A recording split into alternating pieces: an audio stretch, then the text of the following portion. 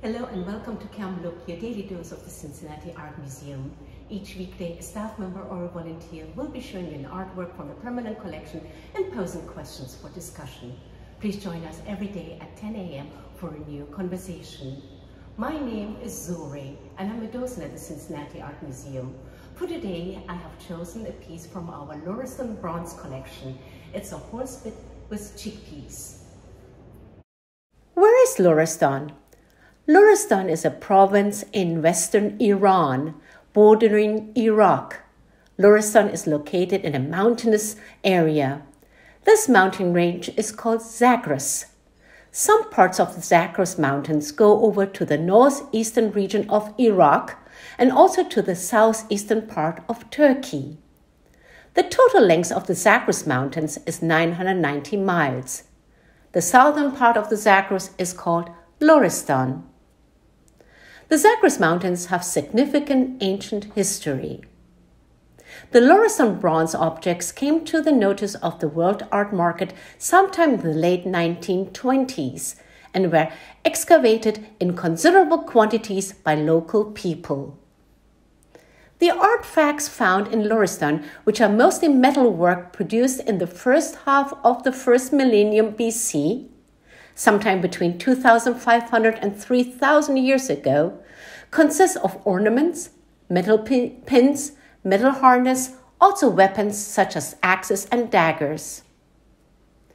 Even though a great number of pieces have been found, little is known about the people who made them. Residents of Luristan are most frequently understood as nomadic people. During the summer, the plains get hot, and thus horses and cattle must be driven to higher pastures.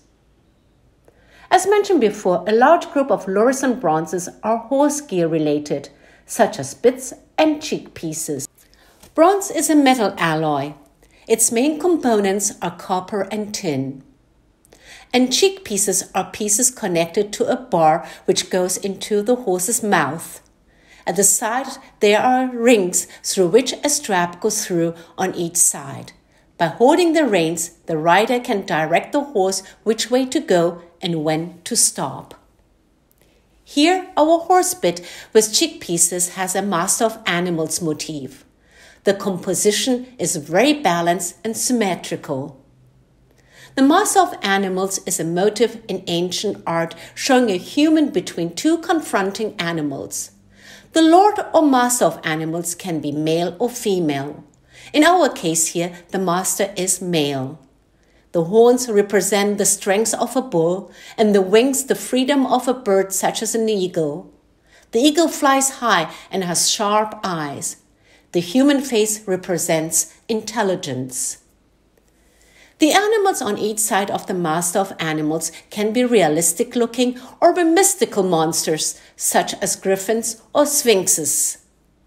This image symbolizes the human domination over nature. Winged beasts are popular themes for metal cheek ornaments.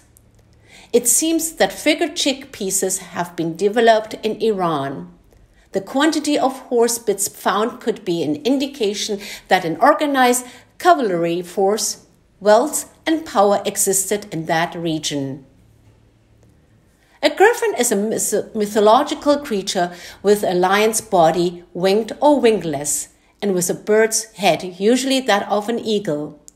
The griffin was a favorite decorative motif in the ancient Middle Eastern and Mediterranean lands. It is used to show strength and military courage, leadership and intelligence. Our creatures seem to be just winged lions or tigers. It also seems as if our master of animals is standing on a tree. Maybe it is representing the tree of life between the two winged lions or tigers who are showing us their open mouth, ready to attack the potential attacker. The horse's neck is where an attacker, being an animal or a human fighter, would aim for. These tigers or lions with extraordinary power, as they have wings, and the master of animals are facing the attacker, scaring him off.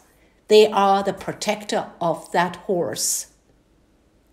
The more I look at this piece, the more I seem to understand the intention of the designer. What do you think? Come and see our beautiful piece. It is on display in our newly designed Ancient Middle East Gallery. Thank you.